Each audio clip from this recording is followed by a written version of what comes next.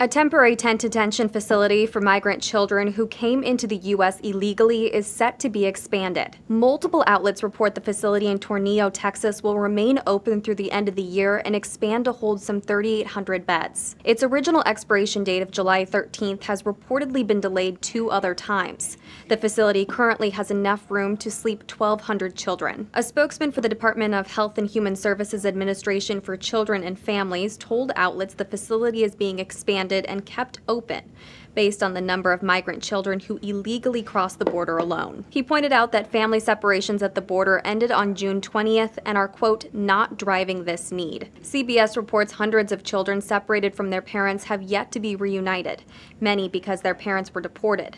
It's unclear if any of those children are housed at the Tornillo facility.